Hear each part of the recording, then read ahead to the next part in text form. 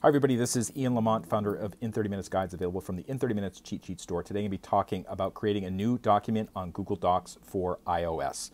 If you could take a moment to follow my channel or like the video, I would appreciate it. And this works on recent versions of iOS, iOS 14, 15, etc. So here is the Google Docs application on iOS. On my iPhone, I've signed into Google Docs using my Google credentials, and now I want to create a new document. And the way that you do it is you tap the plus button in the lower right hand corner of the screen. I don't know if you can see it, but it's in the lower right corner.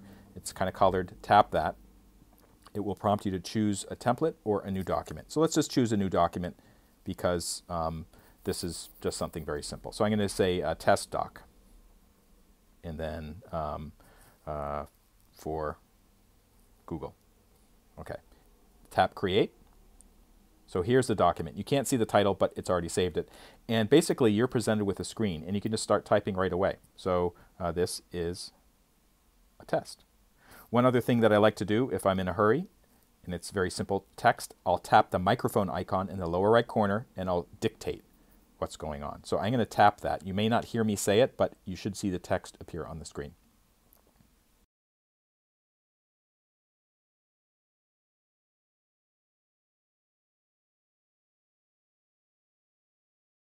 So it basically did a very good transcription of what I just said into the microphone.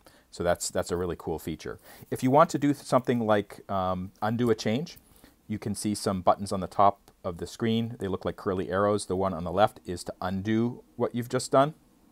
So I just undid that whole dictation. If I change my mind, I want to put it back in, I click the redo button, which is just to the right of it. So it puts it back in.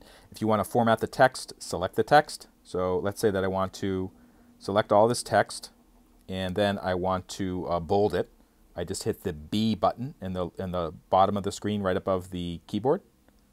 Okay. I can also tap the underlined A to get more types of formatting changes. So right now the style is normal text. I could change that to a heading if I wanted to.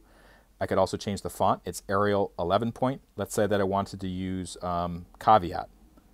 So that looks pretty cool. And I want to increase the size because I can't see what the size is. So I'm going to bump it up by pressing the size button. And you can see that's pretty cool. So that's how you create a document on Google Docs on your iPhone. For more information on how to get the most out of Google Docs, Google Drive, Google Sheets, Google Slide, I have a whole bunch of videos. And also I publish books and cheat sheets about Google. To learn more, go to the in30minutes.com or the cheat sheet store. And also you can like me or follow me on YouTube. I'd be very appreciative. Thank you so much for watching.